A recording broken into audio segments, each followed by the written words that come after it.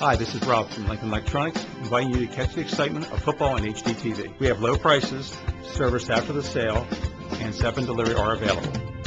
This month's specials: 32-inch TV for $4.99, 42-inch TV for $7.99, and a 50-inch TV for $9.99. Lincoln Electronics is your place to buy HD TV. Lincoln Electronics, 1358 Lincoln Way East, Chambersburg, or check us out online at lincolnelectronics.com.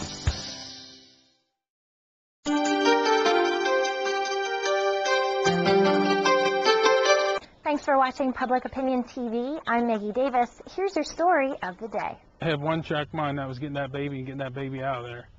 It didn't need to be in that deep of water. When Shippensburg resident Toby Hippensteel and his friend Steve Seibert drove out to Potato Road near Newville on Sunday evening, they expected it would be flooded.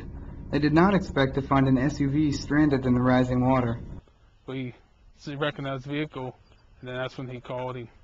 And he said he had his baby with him. He was in pretty deep water. And that's when we decided to take it upon ourselves to try to get the baby out. Hippensteel said he walked about 100 yards through 4-foot deep water to get to the car. It was a little scary walking back up out. You got all that pressure coming against you, and you're carrying a 2-year-old boy. You know, it's a lot of stuff going through my mind. According to Pennsylvania State Police Carlisle, the SUV became stranded when Corey Beard of Newville drove around a barricade. But obviously they didn't make it.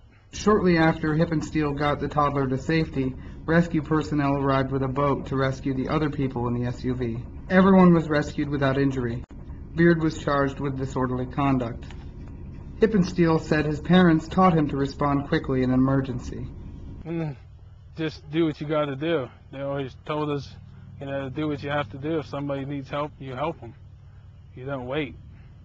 For the Public Opinion, this is Jim Tuttle.